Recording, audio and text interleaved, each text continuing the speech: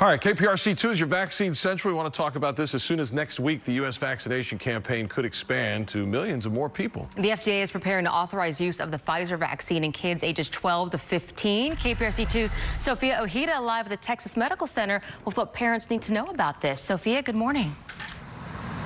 Good morning, Lisa and Owen. Yes, some families may be getting their kids and teens vaccinated sooner rather than later, before those summer camps, before those summer events, and of course before next school year. Pfizer expected to get emergency use authorization for the COVID-19 vaccine for 12 to 15-year-olds as early as this week.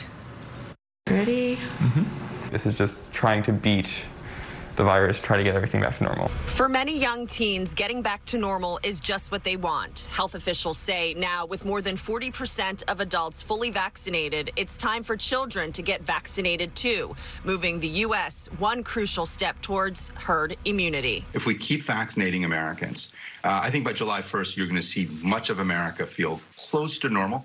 Pfizer is set for emergency use authorization for its COVID-19 vaccine for kids 12 to 15 years old sometime this week or next. Moderna aiming to have the same age group vaccine authorized by this summer, while Novavax is moving into phase 3 trial for kids and teens.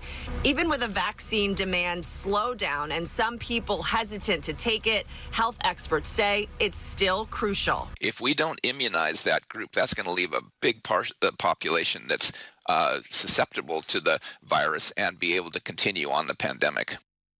And the trial showed that kids and teens had similar side effects that young adults had, so pain, fever, chills, usually after the second dose.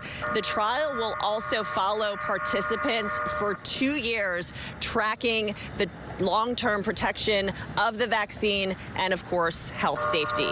Reporting live at the Medical Center, Sophia Ojeda, KPRC 2 News.